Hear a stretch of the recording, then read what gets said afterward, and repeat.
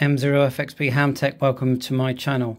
This is the M0AQC node box. Inside there's a CM108 and some other trickery, and it's connected to a Raspberry Pi with the ALLSTAR system loaded on an SD card.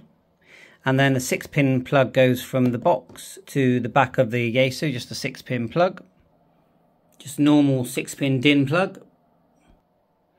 And now we're just acting as a node. So effectively the 817 becomes a hotspot, yeah, an ALLSTAR hotspot. The ALLSTAR system, as you know, is on my Raspberry Pi 3B, wireless as well. You can do Ethernet, but it's wireless. And then you walk around with any handheld, but I'm using this one here, look. And look, when it transmits, the handheld is receiving and transmitting.